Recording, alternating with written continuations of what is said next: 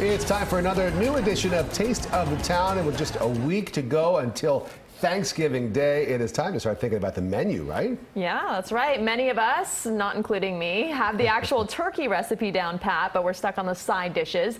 CBS 4's Lisa Petrillo went to Naomi's Grill on Sunny Isles Beach for some tropically inspired ideas. It's Chef Curtis Jantz's Thanksgiving Day table of side dishes here at Naomi's Grill on Sunny Isles Beach, a warm and inviting eatery serving contemporary Florida cuisine with a Miami twist. We asked the award-winning chef to think outside the traditional Turkey Day menu and give us some creative ideas for sensational side plates.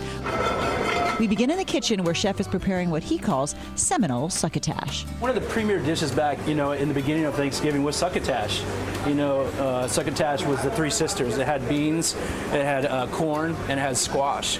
So a lot of those ingredients are already indigenous to South Florida and, with the Latin cultures, the Haitian cultures, etc. So I'm just doing a variation of succotash today. He starts with a touch of garlic and onion, then adds Florida sweet corn, lima beans to add color and texture, fresh tomatoes, chopped scallions. It sautés fresh and fast. And that's the simplicity of it right there. Wow, that's a beautiful thing. Nice color, right? Next, we move to the roasted corn chowder with calabaza squash instead of the traditional butternut squash. We just sweat down a little bit of onions, just a touch of garlic. We don't want a lot of garlic bite in there. And then we cook the calabaza down there until it's really, really tender. And almost made like a pumpkin bisque, if you will. Okay. Smoothed it out, roasted the corn, and then folded the corn in there. A touch of cream in the end. He adds the squash he roasted, then chives, and finally creme fraiche to add that little creaminess to Never hurts. Never hurts. Next, candied calabaza squash with Haitian rum sauce topped with macadamia nut strudel. I don't think we represent the Haitian cuisine as much, and there's a lot of great flavors because it comes from that African Caribbean vibe that really fits our culture as well, And what is America but a melting pot? That's right, especially Florida. Inside the restaurant, it's time to sample the sides. First, that Seminole succotash. There's a lot of flavor in that dish. I like, the black beans aren't typical in the dish, and I really like the earthiness the black beans give to it. I totally agree, and then there's a lot of texture in it.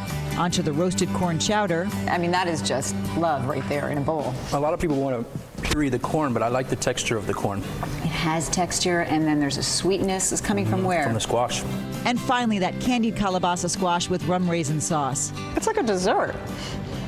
Wow. It really is. I mean, that's a kid-friendly side dish. It's like you're having some sort of pie. Naomi's Grill, serving up local flavors with a twist at Thanksgiving and throughout the year. So Naomi's Grill is open every day, breakfast and dinner. And as for Thanksgiving? As well, brunch and dinner. All right, and you can make this yourself because we're going to tell them, go onto our website at cbsmiami.com for the recipes from Chef Curtis, and happy Thanksgiving, one and all. Thanksgiving. In Sunny Isles Beach, I'm Lisa Petrillo, CBS 4 News. And Naomi's Grill is located at 1801 Collins Avenue in Sunny Isles Beach. And the typical Thanksgiving side dishes are really nice, but you got to mix it up every once in a while. Yeah, so have a little especially here local in South flavor. Florida. I would be so excited to see any one of those dishes on the table.